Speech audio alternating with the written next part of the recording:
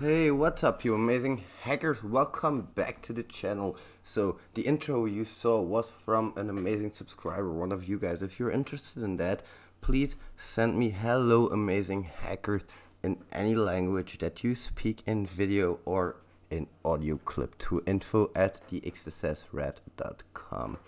Now, how to do that again will be in the description below, but let's talk a little bit about how to become a hacker in a year, because that's a very short amount of time, but it's also very important to understand that we need to know what exactly is a hacker. What are we talking about here when we say hackers? And I've put together some core fundamental ideas that I think define a hacker, but I think this definition differs for everybody as well. In my core opinion, hackers are very creative. That's something that you'll find in almost every hacker, and that's something I've seen in almost every hacker as well.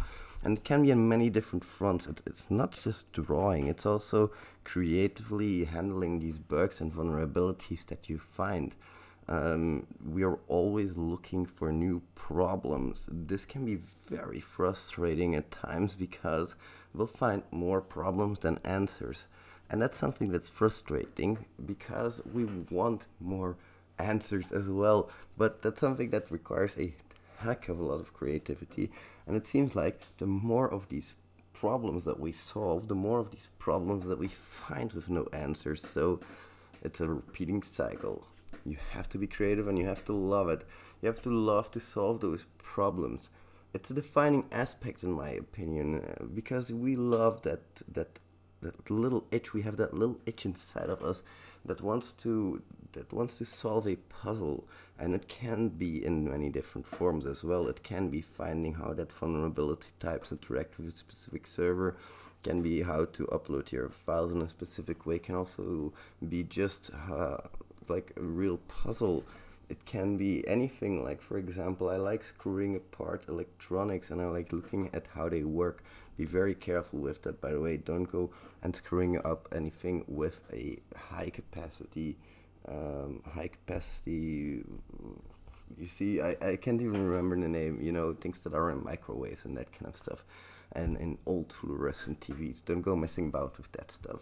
But I'm always looking for those puzzles. They're really cool to me, and that's what I enjoy. And over time, I learned to enjoy that process of discovering new puzzles, new problems, and even solving them. So that's also a defining characteristics. On to the next one is to, at least for me, I always fight the established order. And I don't mean by that anarchy, take up the pitchforks, hey, let's go and overthrow the government. No, that is definitely something you shouldn't do. Because in my opinion, it is trust but verify which matters here. And that's something that I've read somewhere. I'll never know. I don't remember where it was, but I'll never forget that sentence.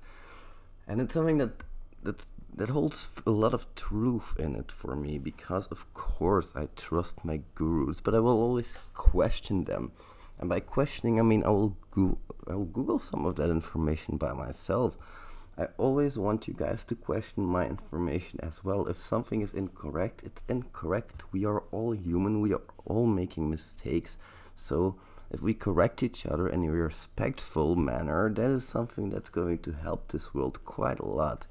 And one thing that hackers also have to be is very competent, in my opinion.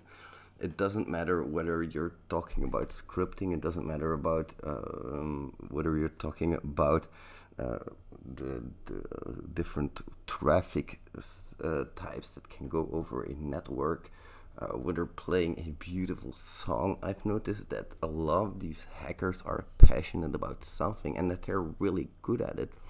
Like, music is something that you guys are really good at, some of you, and some of you are really good with RC cars and all of that stuff. Some of you have beast computers. It's so cool to see that everybody has their own competence in this specific niche that we're in already. So that's definitely something that we all have to like, at least for me, I think I would acknowledge this as general characteristics of hackers. So now that we know that, let's talk about some general steps that we need to know before we can become hackers. because in my opinion a solid foundation is extremely important.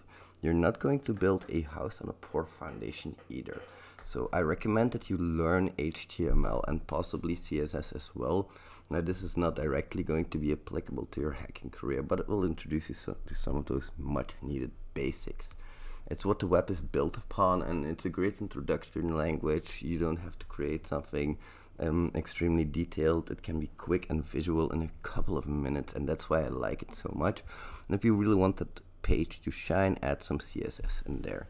Now as for PHP, that's some more backend stuff which will allow you, and here's where the hacking comes in, this will allow you to make those boring websites something that's data driven and has a logic in it. And this is where you learn some of that logic, that programming logic, and that software development lifecycle stuff that you need to pick up for later on. Same goes for Python. Scripting is very important in my opinion. If you have a boring task, you need to be able to automate it. Let's say I have a specific curl crawl that I want to automate in a specific way. I need to be able to do it quickly with Python. Now what I recommend there is that you try and get yourself like a project that you really need for yourself, because that will keep your motivation up if you're working for something that you need instead of something that you will never use again. So if you have, for example, a Node application, but the Node application doesn't work like the way you want to, create a new one. Why not just try it? So that's some of the general things that I recommend for you guys. There are also some other things, of course. It's really important for me to learn how to run and use Linux, and it might not be very obvious at first, because in my opinion, you can hack on every single operating system. So it doesn't matter whether it's Linux or Windows or Mac OS, but you're making it a lot harder for yourself if you're sticking to that Windows machine. And also, if you really want to get in depth, it's much easier to use Linux, to run Linux, to run your command on Linux, to find a way how to run most of those commands. Although, of course, in Windows these days, you also have the WSL or something like that, which is like a Linux shell. But you need to know how to use Linux before you can use that as well. Now, if I say a specific command needs to be run and it's not available on Windows, you'll have to learn how to use Docker and all of that stuff. So definitely would recommend Linux there, because it's a lot easier and you're going to have a lot more tutorials for it as well. A lot of people prefer hacking on Linux, so that's why there are a lot more tutorials. And of course, it's like, again, it's more open and it's more customizable. That doesn't mean you cannot hack on that Windows system or that macOS system that you treasure so much. Especially macOS, they also are pretty good at that kind of thing, because they're also Unix based, but Windows, that's going to be a bit tougher. Now, I also recommend that you learn the basics of networking. It's really important that you know what goes on within a network. You need to learn how packets are sent from one computer to another, because there's going to be a time that you need to be able to analyze your traffic, or at least packets. Because, for example, I was bug bounty hunting and I found a vulnerability, but it only had a packet tracer, a Wireshark proof of concept in it. So I had to analyze the specific calls that were being made, and I had to recreate it in a Python script to work for my target. I could also resend those packets, but I'm not good enough for that. So I just had to read them, look what was in them, and learn a lot about packets in the process as well. I still learn a lot about these things every single day, but if you learn a little bit about the basics like TCP versus UDP, that's going to help you quite a lot. And then, of course, reading some hacking articles is also going to help you quite a lot, because in like what we hackers do to learn is we read articles from each other. Everybody has their own specialization, and those articles, they're really cool to see new techniques and new insights on a topic that we might be familiar with already. They really help us, and they make it easier to understand what's going on.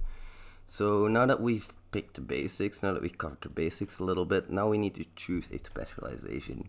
Because in my opinion, there are certain types of hacking, and I'm going to cover a few Not all of them are in here, of course, but you can do some research of your own because it's already getting quite a long video.